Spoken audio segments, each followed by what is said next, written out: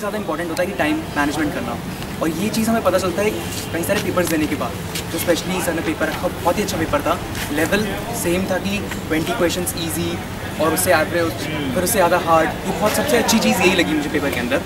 और सबसे बेस्ट चीज़ मैं कह रहा हूँ टाइम मैनेजमेंट ही है, क्योंकि एट दी एंड यही होता है कि हम एक सेक्शन को सॉल्व करते हैं, फिर दूसरे सेक्शन को सॉल्व करते हैं, और फर्स्ट 2 सेक्शन पे तो ज़्यादा टाइम दे देते हैं कि लास्ट सेक्शन को दे ही नहीं पाते हैं। प्लस काफ़ी सारे स्टूडेंट्स इस चीज़ में कंफ्यूज होते हैं कि फिजिक्स को पहले करना चाहिए, फिजिक्स को बाद में करना चाहिए। तो ये बात बहुत अच्छी थी कि मुझे पता चला कि क्या मुझे पहले करना चाहिए। कोई चीज़ मैं अलग अलग लाइक टेस्ट में ट्राई करना चाहूँगा, क्या मेरे लिए फर्स्ट ऑफ ऑल सूटेबल है। सो इसलिए काफ़ी ज़्यादा हेल्पफुल है।